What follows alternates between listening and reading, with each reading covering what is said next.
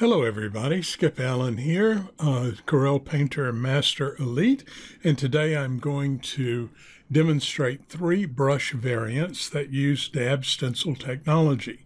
They're also particle brushes, and I'm going to start with a brush called Paper Digital Watercolor, which can be found in the Dab Stencil category. Now on the image here, I have a canvas layer with nothing on it. I have a layer 2 that has these colored squares on it, and I have a layer 1 that is creating the illusion of paper, so that you look like you're working directly on paper and you can actually see the navy paper itself. Okay, so what I want to do is I've switched to the Paper Digital Watercolor. I want to have my paper set at navy paper, and if I paint heavily, I'm going to get the green color. If I paint lightly, it's going to take away some of that color and begin to give me kind of a transparent area. If I paint over the same color, it's not really picking the color up or doing anything to it. It's just kind of coating it with a transparent look. However, if I add a new layer, now before I go to the new layer, notice that this was a default composite method. So I'm going to add a new layer, and the minute I touch that new layer with the stylus, it's going to change from default to gel. See there? So what's going to happen now is I'm going to get my green, and as I lighten my touch, it's going to get even more transparent. So I can work over these colors and get kind of an optical illusion of the green and yellow together. But it's still not quite what we want. So if we then add a new layer and we paint, again, it's almost identical to what we had before. But if we activate pick up underlying color and I paint lightly, now I'm going to get this blending of that yellow, pulling the yellow out or pulling the blue out from that color or the red out from that color. And I could actually pull the blue into the yellow and get a green. Or I could pull the blue into the red and we get a purple. Or I could take the brush and press hard, adding green, and go into blue, or green into yellow, or green into red. Okay. The other part of this brush is that it is a Dab Stencil brush set to paper. So it will respond very much to paper. If I change from this navy laid paper to window frost, see, you begin to see the paper. Okay? So be aware of how versatile these brushes can be, and that they do utilize Dab Stencils, which gives you the ability to show the paper grain, the texture of a flow map, or a texture. Now I've added a new layer, and no, I haven't. I need to delete that layer and add a new layer. And I want to turn off pick up underlying color, and I'm going to switch to Paper Sargent. Now I want to go back to the navy laid paper, and if I paint, I'm going to get that sort of sargent look that we're all familiar with. If I paint lightly, the chaos of the particle brush is going to go crazy and fly all over the place and give you these interesting textured kind of dots or look. I don't know exactly what to call them, but I think they're really pretty. Okay, so if I switch to a different paper, because again, this is a Dab Stencil with paper source, and I paint, I'm going to see how that paper changes the way the brush works, and we begin to see that paper. Now, if you switch this to pick up underlying color, then it is definitely going to pick up the underlying color and smear these textures out. But look at how pretty that is. So we've got that window frost. We're grabbing some of the color and throwing it around. And it's kind of a fun look. Okay, again, I'm going to delete that layer, add a new layer, and I'm going to switch to flow map texture. This particular Dab stencil utilizes a flow map, and it also utilizes texture.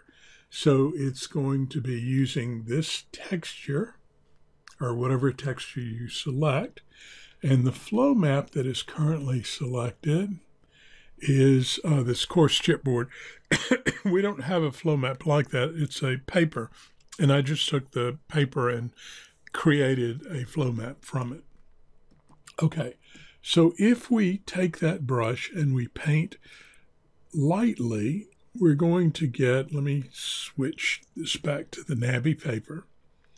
We're going to get that flow map that you see, and as you increase your pressure, you begin to pick up more and more of the texture until it looks exactly like the texture, except we've got this flow map over the top of it.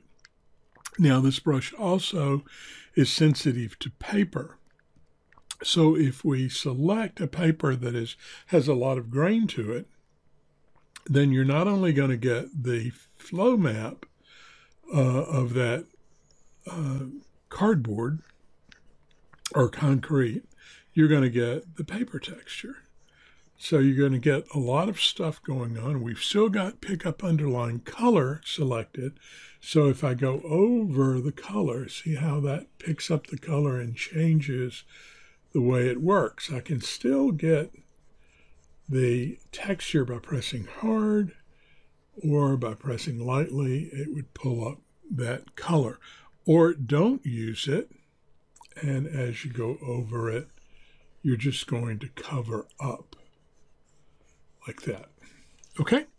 All right, so what we've done is we've got our 3 brushes, and we've looked at what they do. And what I'd like to do now is quickly open up a new canvas, and I want to try to make a very fast landscape that really, the concept is that we're just going to sort of block in a landscape to get started. I'm going to start with my paper digital watercolor. I'm going to get a color that's kind of in the sky range, and I'm actually going to bring the size up of this brush a bit so that it works rather fast. Now I've got that texture set, the paper set to window frost. I don't want that. I want to go back to the navy laid paper. Okay, and as you can see, I'm getting this sort of gray look all over. And as I lighten my pressure, I get lighter color or darker color. And I just let that kind of flow. I'm going to take this brush back to its default setting and go from there. I'm going to change the color now to white. And I want to do that because that introduces, so you can bring whatever color you want into the image. And I want to kind of get this cloud kind of feel up here. And if I wanted to add a little warmth to it, I could certainly do that by just putting in some of the warm colors and blend it in like that.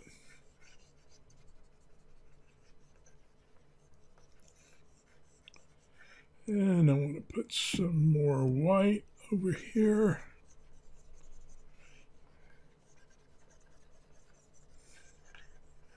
Okay, so then I'm going to switch to the Sargent brush. And I'm going to grab, no, actually I'm not. I'm going to the Flow Map texture brush. I'm going to reduce the size of the brush to a smaller size. I'm going to stay with this texture there. And I'm actually going to hold down the Shift key. If I can find it. I think I've got it. And I'm just going to kind of come out like this and get myself a horizon line. And then I'm going to come in and just kind of give the impression of distant, maybe mountains. Remember, I'm using Dab Stencil, and Flow Map is being used, which is that concrete. And once I get this started, I can open my brush size a lot more. Not that way. Let's come over here and grab that. Get my brush a bit bigger. And I can begin to cover up a little bit more of this.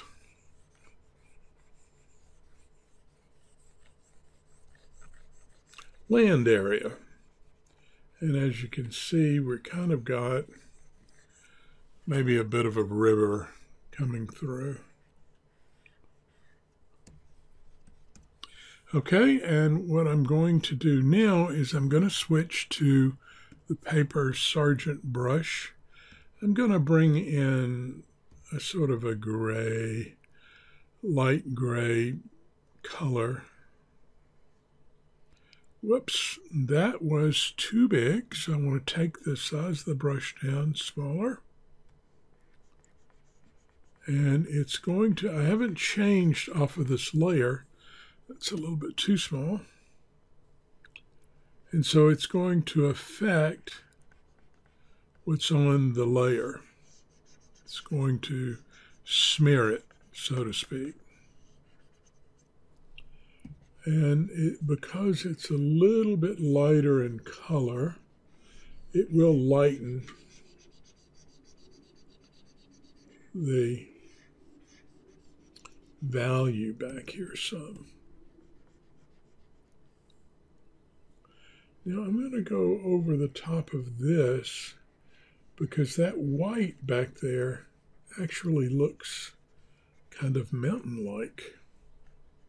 So I'm just going to play with it like it is a mountain.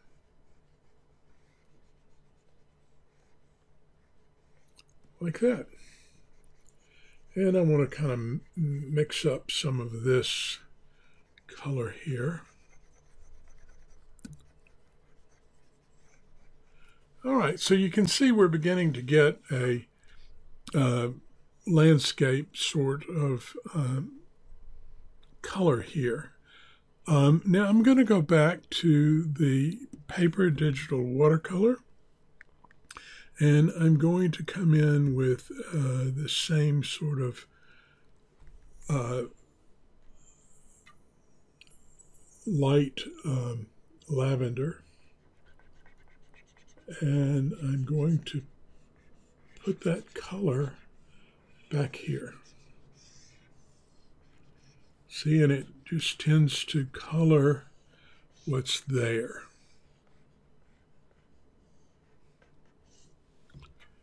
Okay.